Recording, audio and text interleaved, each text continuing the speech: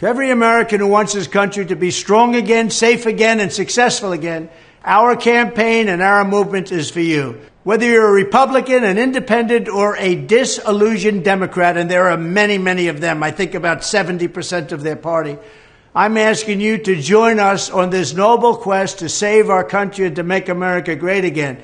Right now, we're a laughingstock all over the world. All over the world, they laugh and they think it's funny. We don't think it's funny. We're a laughingstock. This is a movement of patriotism and common sense. Every day, more Americans are joining our cause, including record numbers of African Americans, Hispanic Americans, young people, men, women, people with diplomas, people without diplomas, people that didn't go to high school, people that went to the best colleges in the world, became doctors.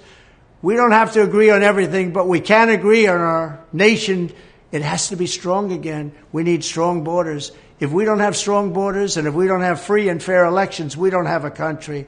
We don't want illegal aliens invading our country and killing our people. We can agree that we need to support our police officers. I'm going to get them immunity so that when our police officers stop crime, they're not going to be destroyed by the radical left, and get dangerous criminals off our street, and they're going to do it.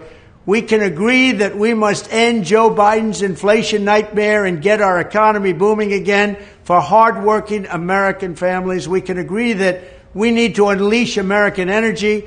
We were energy independent just 3.5 years ago, and that we are not going to ban gasoline-powered cars and mandate expensive all-electric vehicles, which are all going to be made in China. And you know, they don't go very far. They cost too much money, and they're not for you. But if you want one, you can get one. But you also can get other propulsions if you want. You'll get other propulsions. You'll get gasoline-powered engines. We have so much gasoline. We have more liquid gold under our feet than any other nation by far. But we don't use it. But we're going to start using it. We're going to drill, baby, drill. We're going to get your energy prices down. We're going to get your gasoline prices down. And we're going to give you a choice of cars. You can buy energy. You can buy anything you want for a great price. And that's what we want to take advantage of. We want to take advantage of our liquid gold that we have right under our feet.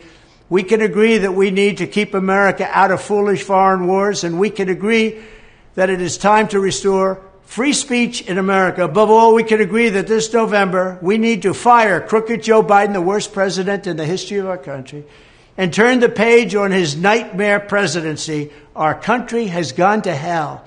We're going to bring it back, and we're going to bring it back fast. So please join us, and together we will make America great again. It will be about putting America first, but we're going to make our country better than ever before.